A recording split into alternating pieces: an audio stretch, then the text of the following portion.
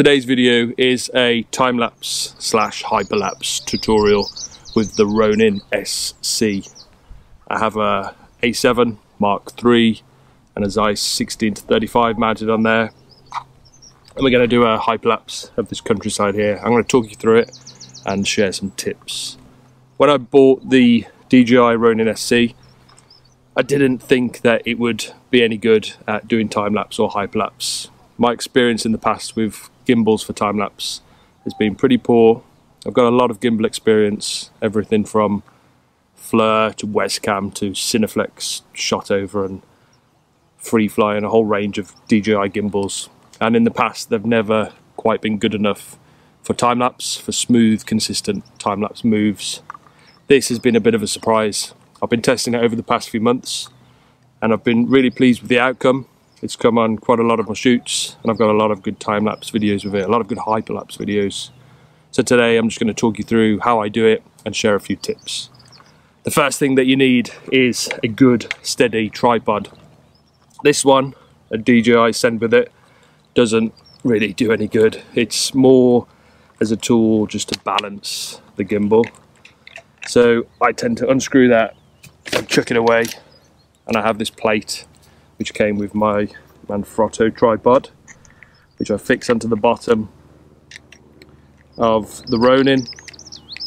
And this is really useful out in the field because you can walk around with this plate mounted, and then you can easily go from handheld to, I don't know if you can see that with the framing, but easily go into a full-size proper tripod mode.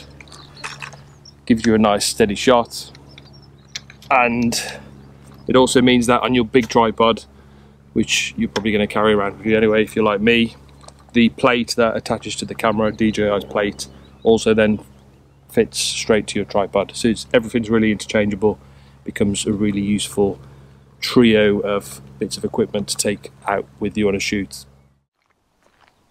We're almost ready to roll. The shot is going to be from left to right along this barbed wire. I'm focused on the barbed wire, so the background should be a little bit out of focus, but hopefully that'll add to the effect. We've got some nice cloud which should bubble up over the next 10 or 20 minutes for the time lapse. The camera and the Ronin is set up on my big heavy Manfrotto tripod, the steel version. You don't really want to be using a lightweight carbon fiber tripod for time lapse. Use a big heavy tripod. The camera is fitted out with an ND1000 filter to slow down the exposure. It's going to be at f7.1 around about 1 second. I'm using aperture priority mode as I always do with the Sony. I'll link a video here or maybe here. I haven't figured that out yet. It'll be my basic time-lapse tutorial. Take a look at that. The settings today are pretty much as per that tutorial. Image stabilization off. That's the important thing for today, both in the lens and in the body. You don't want, as this gimbal moves from left to right, you don't want the in-body or the lens stabilization adjusting the frame. Just turn it off. It's going to ruin your hyperlapse sequence. Okay, so now at this point I'm going to turn on the gimbal. It's going to do its little boot up sequence. Everything else in camera is set. The other important thing that I should have said about camera settings is that I'm on single shot mode. I'm not on time-lapse mode or intervalometer. The Ronin is going to do all of that. So now we can go into the DJI Ronin app, go into time-lapse mode. It's just told me that the cable isn't connected. This is a common problem that I have. It's because I switched the camera on before the Ronin. So I'll plug that in again, and hopefully if I go back into the time-lapse mode, yes, it's accepted it. So always turn the Ronin on first and then your camera.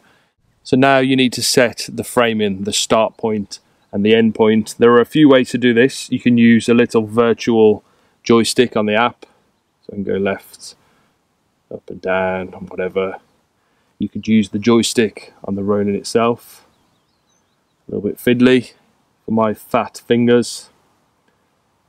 Cut this one this morning as well. Or you can push and hold.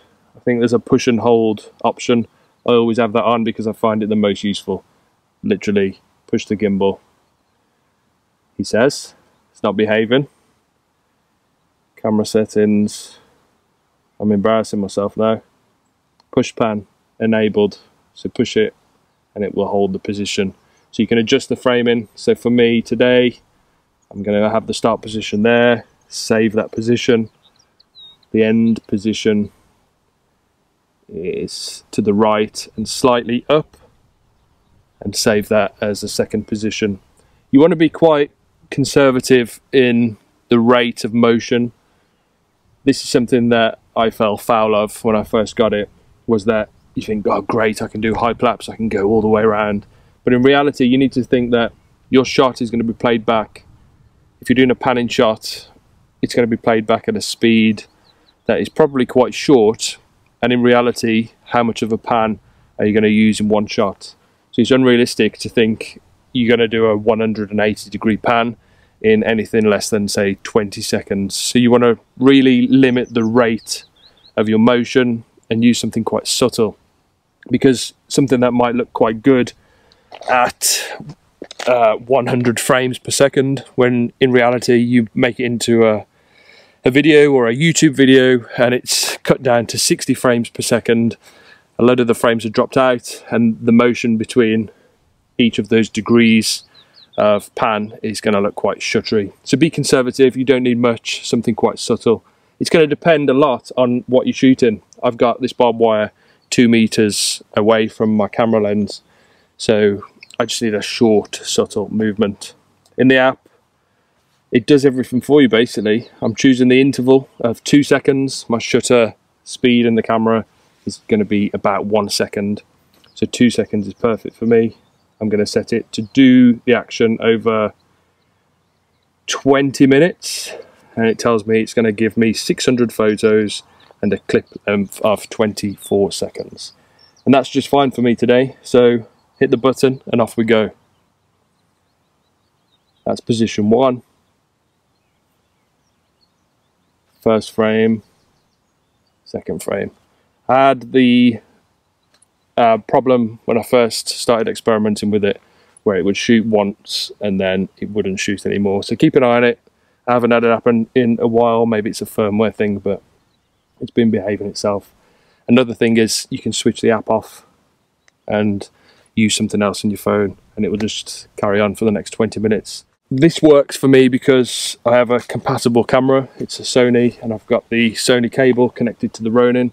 So the Ronin is then able to initiate the shutter on the camera. If your camera isn't compatible, you can still do this. You could just use your camera's inbuilt intervalometer or an external one even, if you could tape it on there somewhere.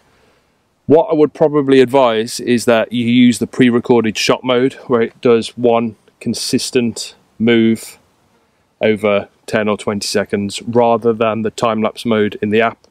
The time-lapse mode in the app, you probably won't make it out from this camera view, but it moves and it stops, takes the photo, moves, stops, takes the photo. If you're using your own intervalometer and not integrating through the Ronin, then those two actions, your intervalometer and the Ronin's movement, are not going to line up, and it's going to produce some weird and wacky results at a guess. So experiment. I haven't done it myself, it's just something that I'm thinking of for all you guys with non-compatible cameras. Now we wait.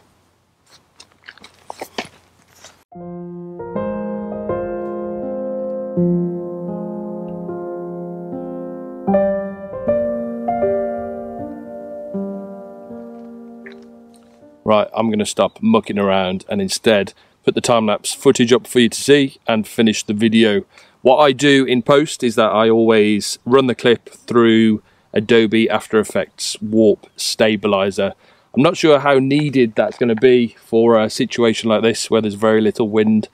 I always do it anyway. I'm not sure how useful it is. So what I'm going to do is put the unstabilized version up and the stabilized version, and you can see the difference, see if it's worthwhile.